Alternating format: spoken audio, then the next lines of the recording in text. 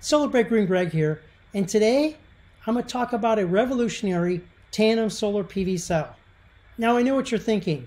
These lights up here on top look like a dance floor at a nightclub, and this lower area looks like pillows for the electrons, maybe in case they get tired. But no, actually this is a solar cell. And in this video, I'm not going to get too technical, but I just want to give you a basic understanding of the solar cell and what the advantages are. And then the question that homeowners always ask me, which is, should I wait for new solar technology? I'm going to answer those questions at the very end, so stay tuned. Okay. So today, most solar panels are made with silicon or quartz and sand. That is processed for purity and a chemical process. Then these are sliced into wafers. They're etched and become solar cells. A bunch of these solar cells then are assembled into a solar module, and you've got a bunch of these modules on your rooftop. Why would the industry be looking at other materials? The thing is, silicon has some limitations in terms of how highly efficient it can capture the sun, and also there's some limitation on just how low a cost per watt they can make solar with silicon. So the industry is looking for other materials that are more efficient and lower cost to get more adoption of solar. Now, one of the materials is called Persovskite. This is a natural material that's mined, and this is also processed. Now, the solar cell I'm going to show you is actually combining the silicon and the Persovskite, which is a bit unique. Okay, so we have a glass cover, the Persovskite, and the silicon cells.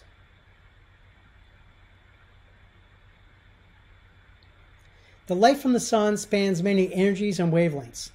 The higher energies are absorbed by the Persovskite. The lower energy photons are absorbed by the silicon. So we have a Persovskite absorber and a transparent electrode. A photon is absorbed, creating a whole electron pair. The pair create a potential difference of 1.2 volts across the electrodes. By absorbing only ultraviolet and visible light, the Persovskite layer can generate a power density of 200 watts per square meter.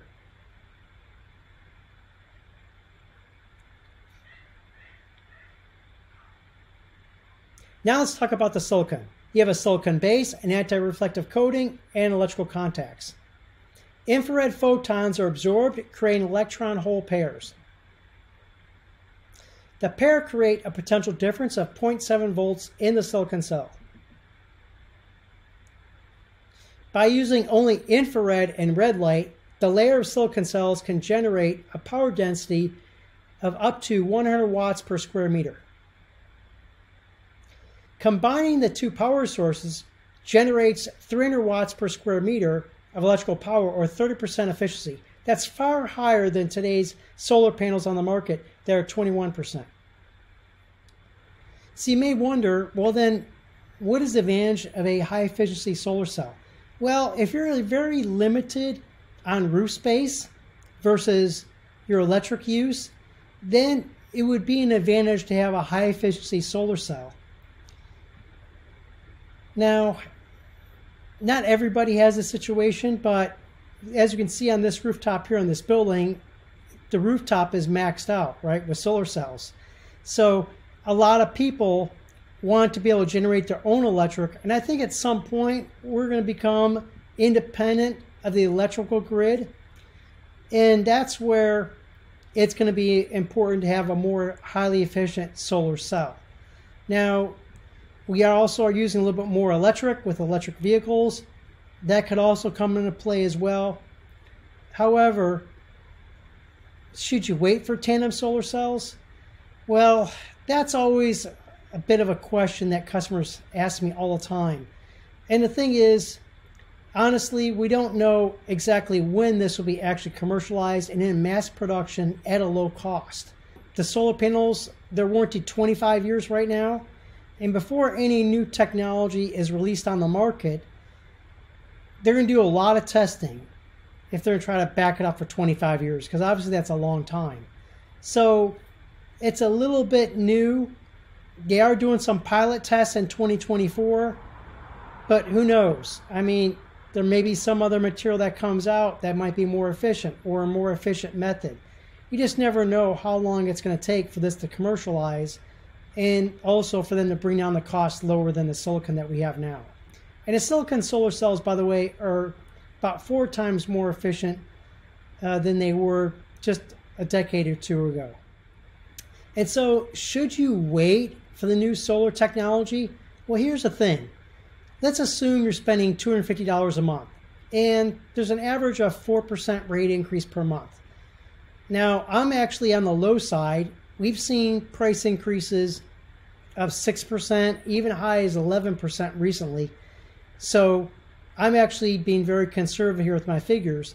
But right now, $250 a month, that's $3,000 a year. As you factor in 4% inflation every year, by year 5, it's $292 per month and about $3,500 a year. Well, just in the first 5 years alone, you spent $16,000. That's almost half the cost of a solar system approximately. Now, over 15 years, it's $60,000 you'd spend with that utility company if you're waiting for that technology. Over 25 years, because solar panels are warranted for 25 years, about $125,000. So I wouldn't wait for the new technology, but it's interesting to know it's there. And the reason why I did this video is to show people that, yeah, there is new technology coming out, but it might be 5 years out.